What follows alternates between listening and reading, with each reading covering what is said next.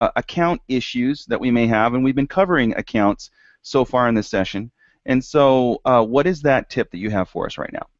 The tip comes from the fact that I do consultations with people all the time. And many times they'll come to me and they'll have a mess. Okay, they've got too many accounts. All those accounts are related to different channels on YouTube, and they don't know how they got so many. They have 3 or 4 or 5 accounts. First off, if you're going to be inside Google+, and you're going to be active there, if people are trying to invite you into a Hangout, for example, and you've got 3 versions of yourself, how do they know which is the right one? So it gets confusing. So you try to narrow it down and actually have one profile. You can have multiple pages, but one profile tied to you and one YouTube account tied to that profile. So to fix all that stuff, we've got a graphic here I'm going to bring up.